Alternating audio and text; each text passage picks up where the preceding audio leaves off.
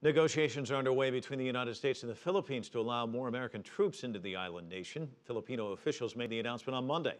The Aquino government hopes the agreement, when finalized, will boost the country's defense capabilities. CCTV's Barnaby Lo has details. It's been a banner month for the Philippine and U.S. militaries. Last week, President Benigno Aquino III welcomed the arrival of the Philippines' latest warship, BRP Ramon Alcaraz, a decommissioned U.S. Coast Guard cutter. On Monday, Philippine officials announced it would start talks with the United States on an increased rotational presence of American soldiers. Under existing agreements, the Philippines allows U.S. troops on its soil provided they're here on a temporary basis. In fact, some 600 American troops are stationed here at any given time of the year.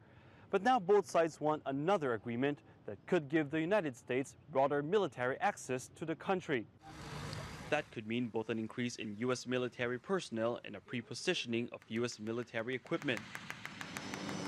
But Philippine officials say the Philippines stands to benefit as well, especially in the face of a territorial dispute with China. Our region would also need to know that we are steadfastly for peace, but that we stand ready to tap every resource, to call on every alliance, to do what is necessary in order to defend what is ours, to secure our nation, and to keep our people safe.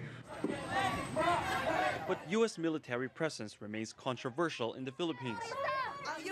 Military drills are regularly greeted with protests even after the closure of U.S. bases more than 20 years ago. Now, critics warn the impending framework agreement could further escalate regional tensions. Involving the U.S. in any territorial dispute would likely exacerbate the problem, and it serves to provoke the other party, which is China. Whatever U.S. interests in the South China Sea, that's not identical to Philippine national interests. These were based. But it appears the agreement is already a done deal, with Philippine Foreign Affairs Secretary Albert Del Rosario saying both sides have arrived at an understanding. Barnaby Lo, CCTV, Manila.